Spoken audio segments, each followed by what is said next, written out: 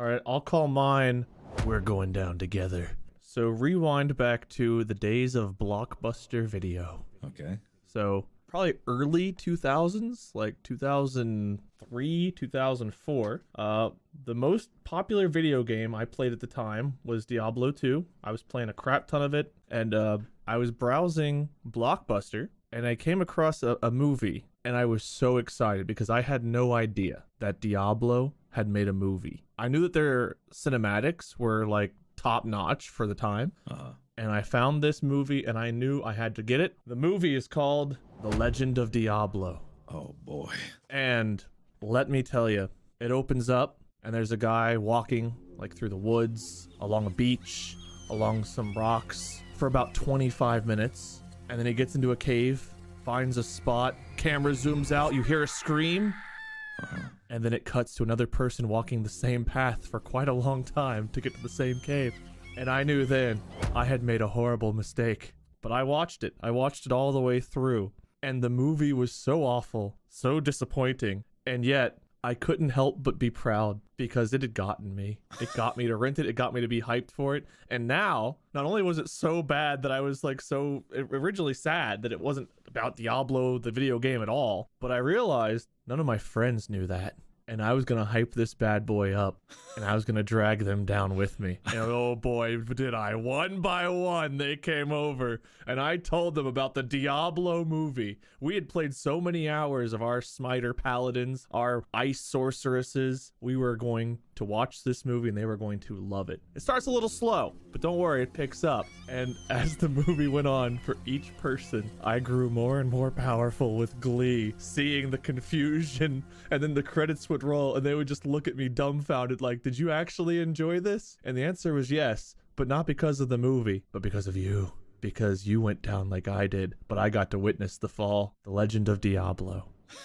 The magical transformation from human to possessed demon is they get some like football eyeliner under their eyes. It's beautiful. There's a scene where there's a musical beat going dum, dum, dum, dum. And that's like all the music and everyone's jamming like they're at a rock concert. It makes no sense. There's like these zombie people just like banging away. You know how zombies move in a pack and they're all stupid. They're just like hitting walls with their hands and stuff. Well, they're doing that at a car. They're just beating at this car. And then randomly one of them just like has a moment of genius where they go grab the car door, push their thumb in to open the handle, pull it open, and then go back to beating it like a stupid mindless zombie. It's so horrible and glorious at the same time that I've talked about this since I first found it. And I've talked about it so much. My friend Patrick Static, for everyone out there, he found it and bought me a copy. And I made us all watch it one night and they all hated it. And I was so happy that it lived up to the hype that I remembered. And I've got it in my hands right now.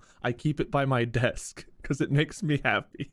The Legend of Diablo. And we can watch it after we're done with this episode, guys. No, I'm good. I'm pass. Okay. Yeah, pass. That's kind of messed up, man. Got special features. How many friends did you manage to rope into this horrible evening? Probably about 15 people I've made watch this. Really? Yeah. Really?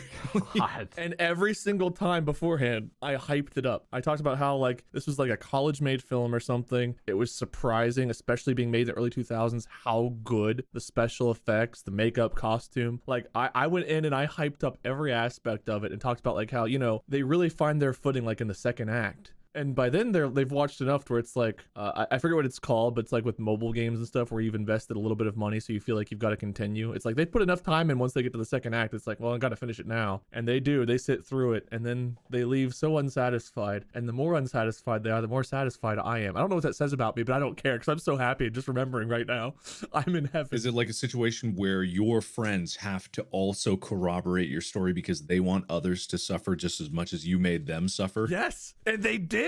They would join in. It was glorious. I was like, all right, we're gonna totally get like I told my friend Jared, I was like, we're gonna get Katie to watch this and we're gonna hype it up. She's gonna love it. We got to play it up. And he was like, dude, this is so bad. I was like, I know, but just wait. Watching her reaction will be worth it. He's like, yeah, you're probably right. And like eventually we had everyone on board. It grew and grew and grew until we got bored of it and then moved on.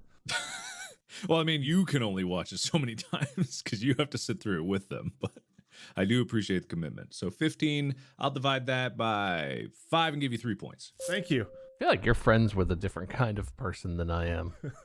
If you did that to me, I would just look over and be like, man, this fucking sucks. It's an 85-minute long movie. Ugh. Ugh.